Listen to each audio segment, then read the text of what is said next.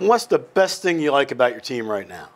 Just we sticking together, and these guys are having fun. You know, if you hear the locker room, the plane trips, we clowning, they making jokes, they come in, you know, in the morning. I get them up early too, you know, they'll be 5 o'clock in the morning, you know. That's putting them in stressful situations, but I need to see them handle those situations so we can, you know, get our minds to have a sense of urgency. So, you know, they come in and they're in good spirits, and that's all I worry about. You know, I'm worried about my guys being in good spirits. I'm worried about the ownership being in good spirits.